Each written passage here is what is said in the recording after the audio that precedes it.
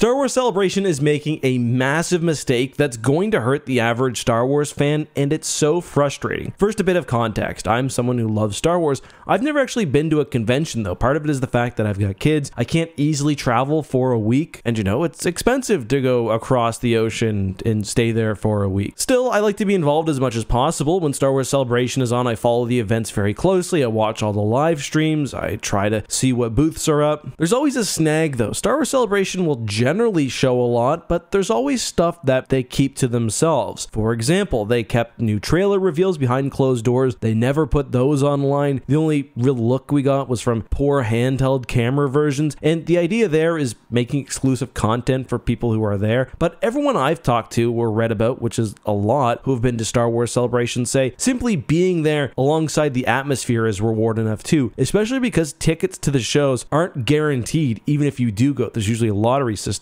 Well, it gets even worse this year because apparently they won't even be live streaming the event. Jason Ward from Making Star Wars reached out to a customer service representative from ReedPop, who stated pretty unequivocally, upon checking, online streaming of Star Wars Celebration in Europe is not available in YouTube or any platform this year. Now, some people have argued, well, why would a ReedPop customer service agent know that? And I guess I sort of understand the argument, but why would a customer service representative who works for the group putting on the con be willing to make a definitive statement if they didn't know? And people are saying, well, it's ultimately up to Star Wars, and that is true, at least probably. However, you can't just willy-nilly live stream something on your cell phone if you're a big brand. Like, you've got to have the infrastructure in place. That's something that ReedPop would know. If they are deciding to go completely streamless this year, that's just baffling. Like, why not share this stuff with Star Wars fans across the world? It's already a very, very limited amount of people who can go to these events, and it's an even smaller group who actually get to go to the panels that they want to. I mean, charge $5 if you want and throw it up on Disney Plus at least. You've got this big streaming service, why not look to get eyes on it? Just baffling.